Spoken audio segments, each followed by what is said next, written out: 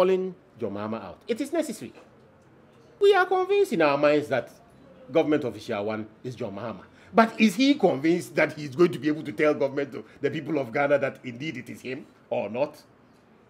It is not sufficient for us to make the conclusion. He should come out and tell us whether or not he is government official one. And if he is government official one, can we entrust this nation's future to him with his pension for getting involved in these funny matters? We need to call him out. He needs to tell us what is happening. He needs to be able to let us know that he is trustworthy.